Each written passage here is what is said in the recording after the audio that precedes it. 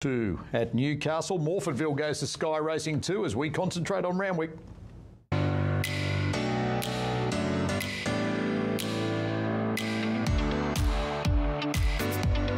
Comes the 2023 Kosciuszko Country Trained Sprinters only. $2 million in prize money over the 1,200 metres.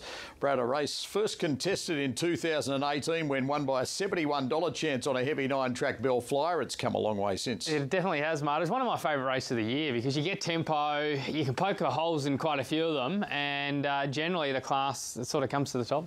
It's a good field this year, and you're tipping already a dual stakes winner in Opal Ridge, who's unbeaten fresh. First up last preparation, won the listed Derby Munro at Rosehill. Yeah, and I think this is perfect for her, right? 1,200 Randwick, firm track. Here she is. Just look at this turn of foot she's got, and she can settle closer than she settled this day as well, and I just think she's very classy for this race. I know they had the concussion plates on the front during the week, which is some little concern there, but look, I just think it sets up beautifully. There's going to be plenty of pressure.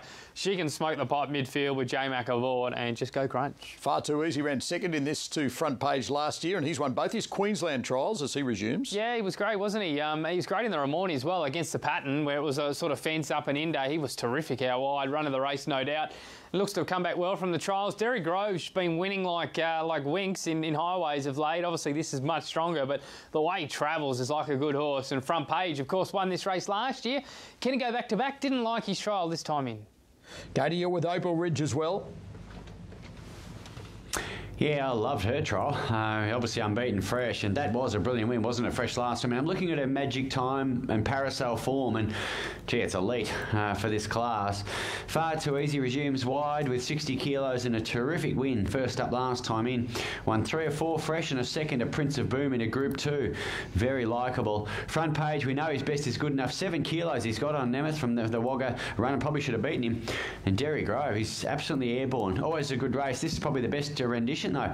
7-3-1-12 me. Late in the trade with bookies, Opal Ridge is $2.70 out to $3. Front Page $5.50 to 6 back to $5.50. Best back to roll both. Far Too Easy $8.50 into $6.50. It's one of 9 tackling the race in the field of 14. First up, Brad. Yeah, and just reading a few of the yard reports around, all saying they look great, which you would expect, wouldn't you, for the $2 million prize money. They'll be 100% ready to go here, and yeah, it's going to be a fascinating race. I really enjoy this because it's for the country horses and the connections. It's obviously got the the pick in the horses, and one thing I love about it is they just go hard, so you get your chance. And a lot of races in Sydney, they sit up and take stock, where this one they'll roll, and it's always good to watch the last 200. Other inward moves with bookmakers. Derry Grove $7.50 into 7, and there's money for Cavalier Charles for Huey Bowman. Matt Dale $41 into $26. Yeah, well, he'll be hoping for that hot tempo because he can be strong late and he can sustain a run, this horse. So look, I think a few more classy, but if they're specking him, I'm respecting it.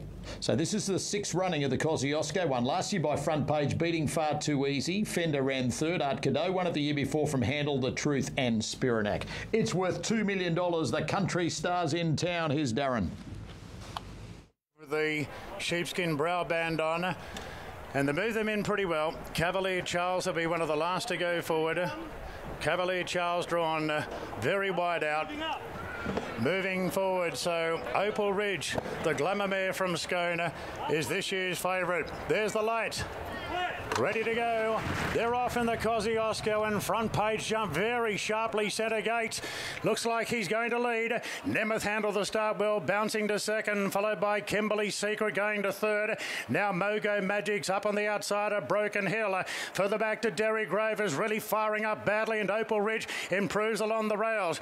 About midfield now is Opal Ridge. They're followed further back then to Derry Grove, Bianco Villano, Cavalier Charles, and a wide par from Sizzle Manizzle. Far Too Easy's well back together with I've Been Trying, and last of all is Howard Last Cash. Last year's winner, Front Page, pilots the field at the 600 metres from Kimberley Secret, followed by Nemeth. Mogo Magic well positioned, and a few lengths further back to Opal Ridge going into 5th. Into the straight now, and Front Page in front from Kimberley Secret.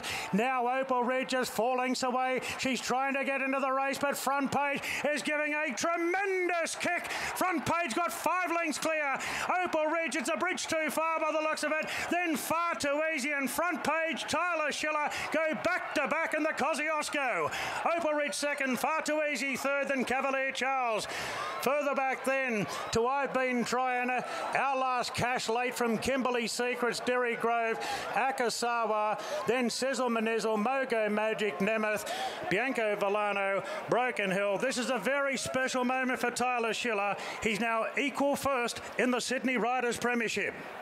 And claims the Kosciuszko for Matt Dale after winning it last year for Jeff Durea, who's now retired. 7th career win at start number 20. Prize money to around $2.5 million. And on his day, he is a wonderful sprinter. He's a ripper, isn't he? Have a look at that sustained speed from start to finish. He is just so good first up, and what a performance. You'll struggle to see a better win than that. Opal Ridge, she got back midfield. She rattled home, but was just beaten by an elite win. Far Too Easy was terrific too, but gee, that was some win. So Gator, he's won 7 times now, and 5 of those 7 wins first run back. Yeah, look, he's just brilliant on his day. He runs time from the front with pressure, and he ran well in a Newmarket. So, an outstanding win, that. Matt Dale claims his first Kosciuszko, Tyler Schiller his second, and he gets a double on Tab Everest Day through the first 5. With 5 races to come from Royal Randwick this afternoon, the Sydney Stakes over the Everest track and trip is up next at Group 3, Wait for Age. 4th event from Hamilton, Dirty Angel as the favourite here, as a Mark Hunter special from radio this morning. 3.30 this morning, late 3.10 is back out to $3.30. Away from it, there's Fear Gal, best back to beat at $11 into $6.50. Eagle Farm is also looming. In fact, Hamilton goes to Sky Racing 2. So we're going to concentrate, Gator, on the 5th event from Eagle Farm, a Class 3 over the 1,300 metres. April in Augusta, 3rd pick at $7, your top pick, going really well at the moment.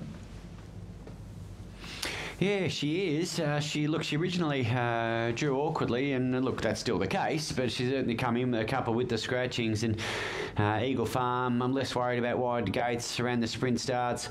She won here in a 68, straight to a 65, won again, coming from off midfield. And the Toowoomba run was really good. I think getting to 1,300 and back to a Class 3 might be the right recipe. Just needs a touch of luck short here on the map. Zahira had as a danger, also drawn out. Her first up run was very good. I loved the way he found a line. Jimmy's Dreams going well. I think 1,300 is a big tick for him, 3rd up as well. And the other one's Micro, who draws better than a lot of key rivals. 10, 9, 2.